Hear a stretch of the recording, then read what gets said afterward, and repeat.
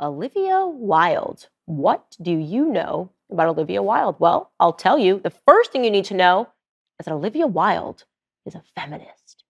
And if you didn't know she was a feminist, check this picture out of her wearing a shirt that says feminist, okay? And in case this shirt is not making clear that she's a feminist, she also, once upon a time, wore this skirt.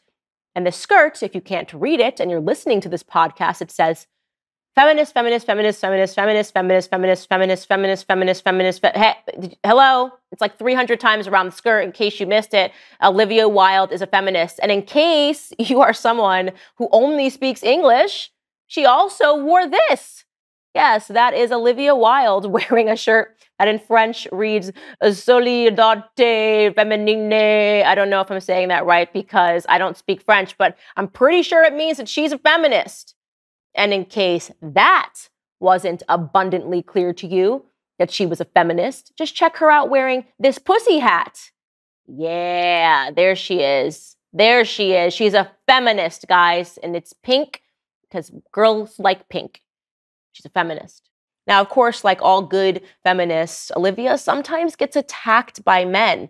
And she usually likes to get attacked by men when she's trying to further her career. So Olivia Wilde had a long relationship. She has 2 children and about a 10-year relationship with an actor named Jason Sudeikis. And it was convenient for her. She had a movie that she was directing and producing that is called Don't Worry, Darling. And in wanting to do press for this movie, it was convenient for her that she was going through this separation with Jason Sudeikis. And a processor served her papers while she was at Comic-Con, I believe. Yeah, CinemaCon, rather. And so because this processor served her papers in public, which, by the way, has happened since the beginning of time, the processors like to do this because they know for a fact that a celebrity will be on a red carpet. There was a DJ named French Montana who got served at a club because he was making an appearance. But when it happens to Olivia Wilde, it is an attack, and it is an attack that can be used to promote her movie. So she gave this statement about being served papers relating to custody over their children. She said, quote, "It was my workplace. In any other workplace, it would be seen as an attack. It was really upsetting. It shouldn't have been able to happen. There was a huge breach in security, which is really scary. It's scary. That's very scary when a processor comes to serve you papers. The hurdles that you had to jump through to get into that room with several badges plus special COVID tests that had to be taken days in advance, which gave you wristbands that were necessary to gain access to the event. This was something that required forethought."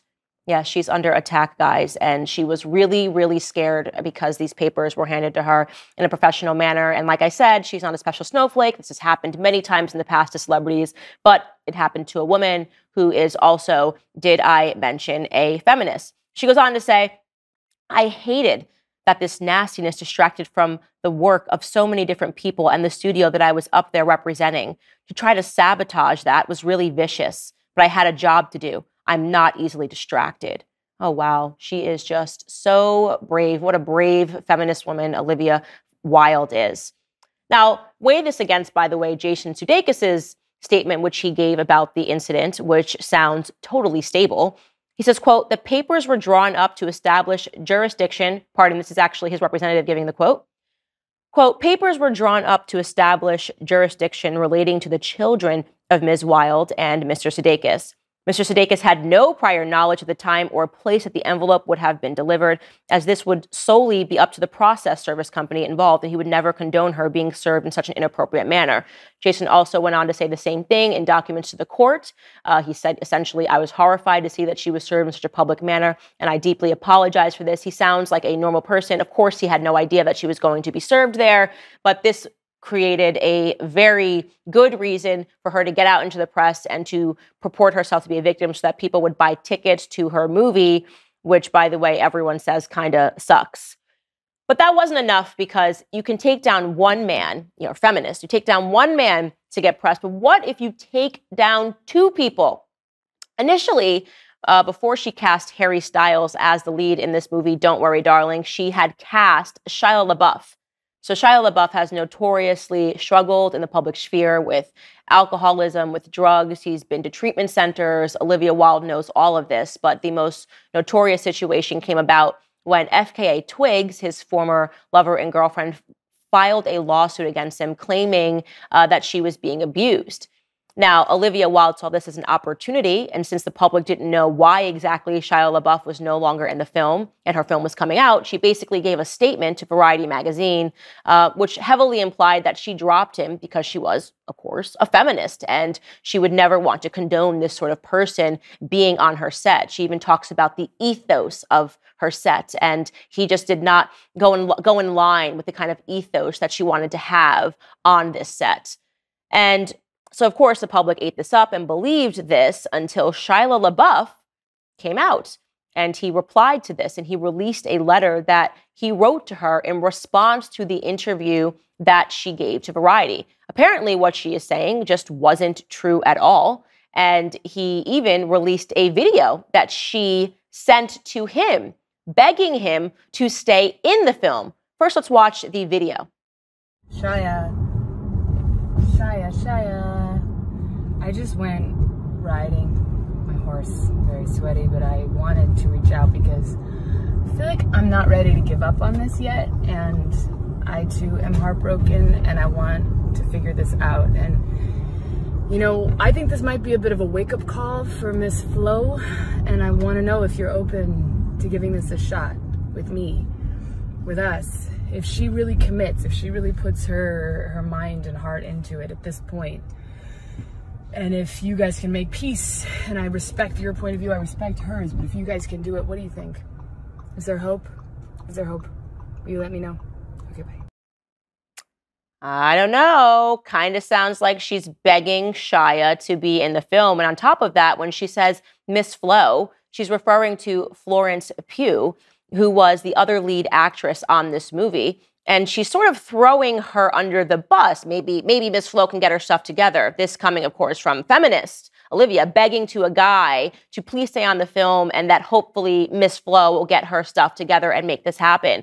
But more importantly, I want to read Shia LaBeouf's response to Olivia in this letter that he wrote to her, this email that he sent to her after seeing what she said in Variety.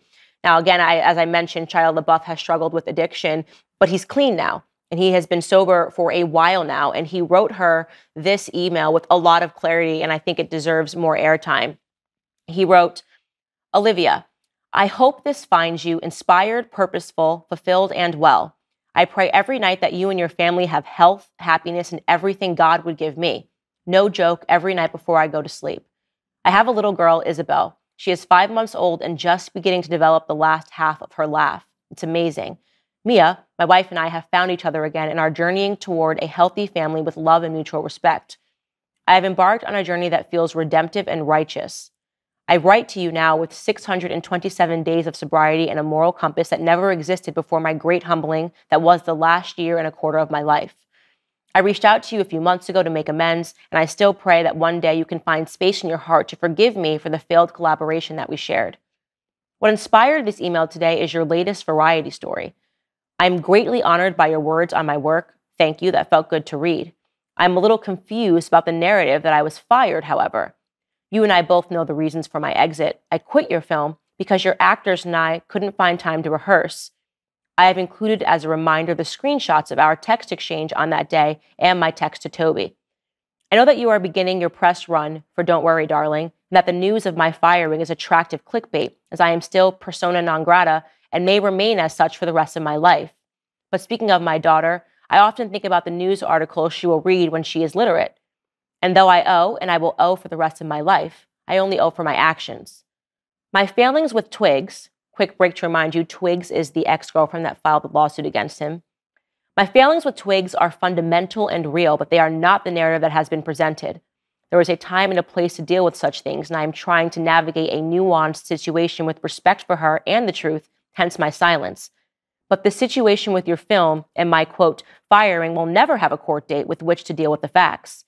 If lies are repeated enough in the public, they become truth. And so it makes it that much harder for me to crawl out of the hole I have dug with my behaviors to be able to provide for my family. Firing me never took place, Olivia. And while I fully understand the attractiveness of pushing that story because of the current social landscape, the social currency that it brings, it is not the truth.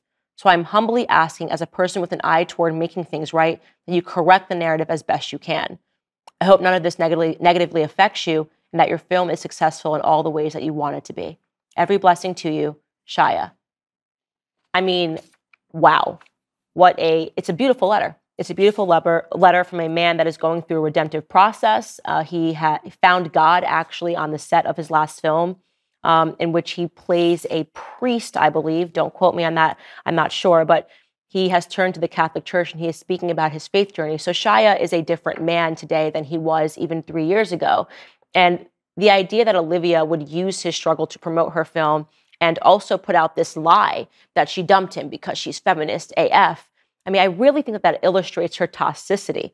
Beyond this, and this is notable, the female lead actress, Florence Pugh, refuses to speak to Olivia. She refused to attend all of the press junkets pertaining to the film as it came out, and on the actual day that it premiered, which she was contractually obligated to go to the premiere, she did not speak with the press, she did not speak to Olivia, and she was sat a few chairs apart from her so that she never had to engage in her.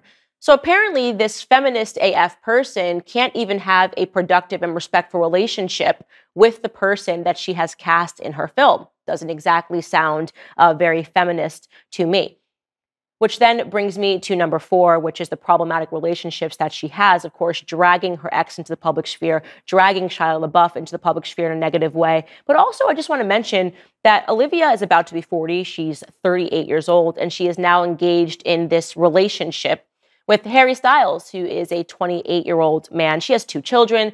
Now, I'm not saying that relationships can't work between a woman who is 38 years old and a man who is 28-year-old, but yeah, no, I am saying that they tend not to work. So this is going to be interesting to see. I do not think it's going to work out for her. She, to me, seems to be a woman that is spiraling and is being publicly insane.